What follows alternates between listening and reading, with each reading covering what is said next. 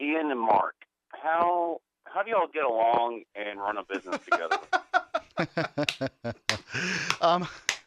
So Ian largely, I think we know each other's boundaries. Imagine for a second brothers, right? Like there's two people, males, that have been put in a situation that they didn't ask for, particularly, and they have, just circumstances have dictated that they are going to be together.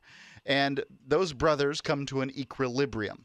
They love each other in the sense that brothers love each other, but they may not necessarily get along all the time or even most of the time.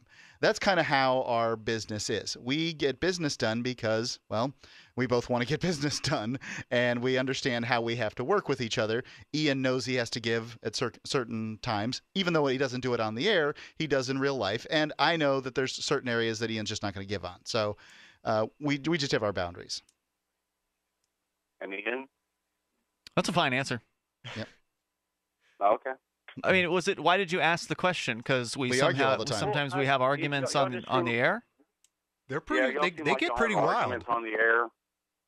Yeah, and like, I mean, I like Ian. I've seen all the freaking videos and stuff like that, and it kind of stems from the last week when Mark said you kind of went behind his back and brought Chris back on. So that's kind of where it comes from. Yeah, I see where you're coming from.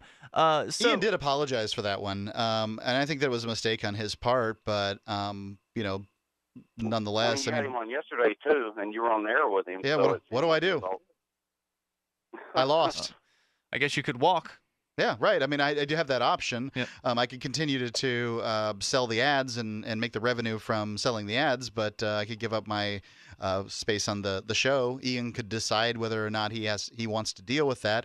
He could choose not to have Cantwell on in order to get me back, or I could just go someplace. You could just agree that Cantwell was punished enough, as it seems like you have. Yeah, So. It's It's a closed matter. I think it could be a closed matter. We'll see how he does in the future. I'm not trying to start anything up. I just, was just curious. Really? That's all, really. Really, I wasn't trying to start anything up. I just was curious. Well, it's a show to some extent, right? Like, so, hopefully you can turn off the microphones and still, appreciate one another. And I think that's true. But, that's not to say that Mark's faking it when he acts the way he does here on Free Talk Live. I mean, he really does believe he's the king of the universe or something like that. I hold back in real life. Like, everybody's got filters, right? I attempt to remove filters, and I think Ian does the same thing. I think he just becomes more rigid, frankly, on the air. Like, he doesn't change his mind more. Like, he thinks that that's removing a filter when, in fact, it's really just a personality defect. But whatever. What I do is, in real life, I've got the filters I've got. I don't come out slick out of my mouth to my wife, but I certainly will to Ian on the air. That's Ian's Asperger's syndrome that kicks in. That he says he doesn't have. He took a test to the internet that says he doesn't have Asperger's.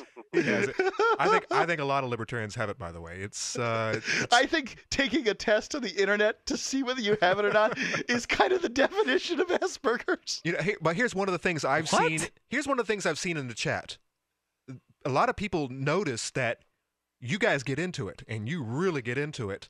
Of course, Ian doesn't seem like he really does. Mark gets into it, and then Ian just keeps pushing the buttons, push. And then the break happens, and then everything stops. Headphones go off. People look back down at their computers. They go typing away, or they go walk off and get a drink or make some Doritos or something. Yep. And it's like, what happened? It's just, and then 2 minutes later, the show kicks back on, and it's Round like three. It's like it never happened. Like hitting the play button. It's like it never happened. So I mean, It's good for ratings, right? well, that's We'll see. the question. It's like, are you guys acting? No, absolutely not.